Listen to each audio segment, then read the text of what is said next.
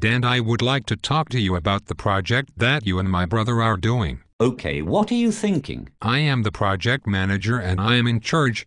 Dan, you and my brother do not have a clue in what you are doing. So for now, check with me before you make any decisions on that building for my brother. Carl, me and your brother have been doing construction for a long time, and between me and Mike, I think we are doing a pretty good job. Dan, I am the project manager and I am in charge. Remember, you guys asked for my help and now I am involved. So that being said, it will be done right and up to code. Carl, your brother is one of the most perfectious people that I know, and we are doing everything at 120%. Look here, you guys don't have a clue.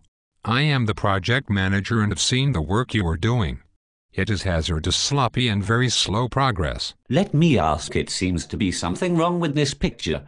Carl, if I remember correctly, this is your brother's building, and I would think he would have some say-so in this building.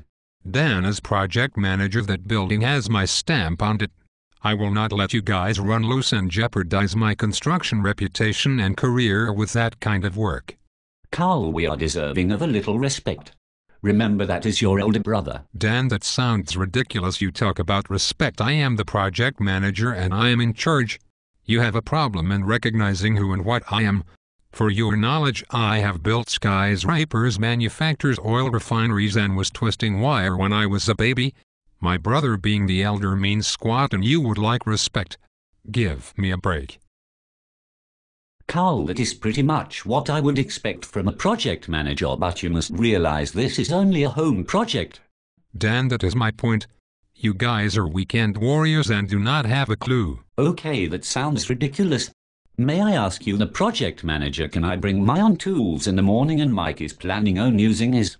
Will that be a problem? Yes, and do not suggest any ideals about that building. I will determine what is needed and line you and Mike out on what is to be done. Also take note, I will follow up with an inspection. Okay, Carl, I get it. Now can I buy you a beer? I guess. Dismissed. Let's get out of here.